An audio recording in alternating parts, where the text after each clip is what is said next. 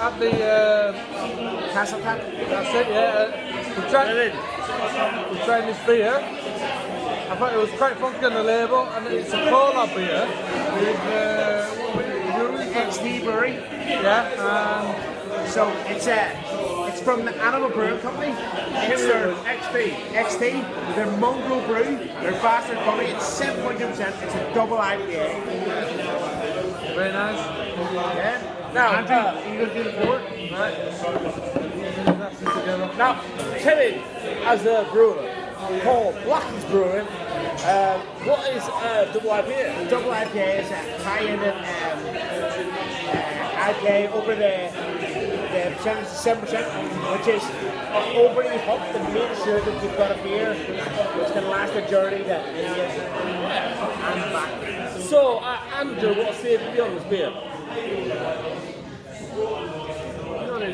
7.2%.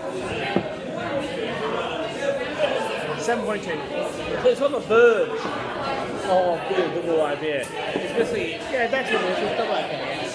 it's on the verge of being single IPA to double IPA. Right, The pitch, just on the tip. but what you get on the nose is that massive grapefruit note, don't you?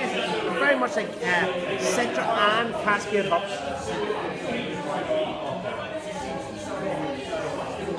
Yeah, intense, like I said, grapefruit, very intense grassy note as well. So what you're getting on the bitterness is Cascade.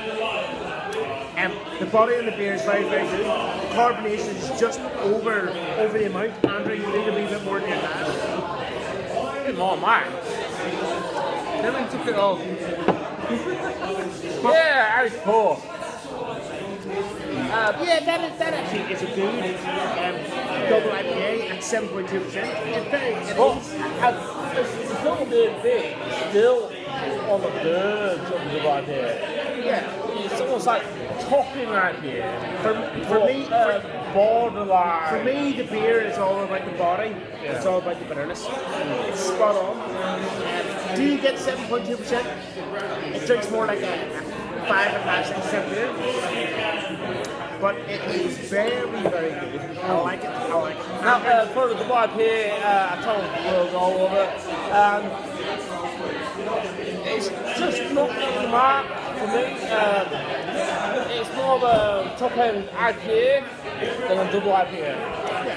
For me, folks, it's a 7 out of 10. 7 out of 10 for real. I don't have beer, but I'd say 6 out of 15. And that's because he's from Yorkshire. Andrew? I really like the grassy note on this. Like it's like as if you're like you know when you're in a field and it's sort of like you get the grass and you just rub it in the face. Oh, yeah. As you always do when you're in the field. When you're drunk, yes. That's what I'm talking about. You know what I'm saying?